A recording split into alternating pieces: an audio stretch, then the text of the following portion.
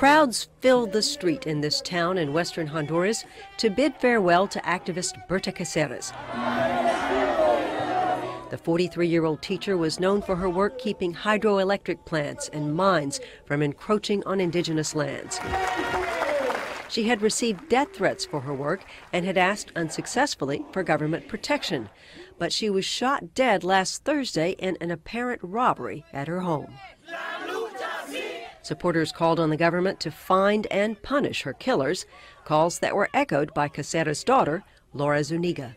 El asesinato de los luchadores se vive a diario. Every day fighters are being murdered, and the murderer of our mother, an internationally recognized and award-winning activist, is proof that they will continue. We want this to be the last time that we ask for justice for a fighter. Caceres' death spotlights the country's murder rate, which is one of the highest in the world. Fellow activists say that violence is made possible by government corruption. Caceres supporters say Honduran President Juan Orlando Hernandez has turned a blind eye to the corruption, and they're calling for his resignation.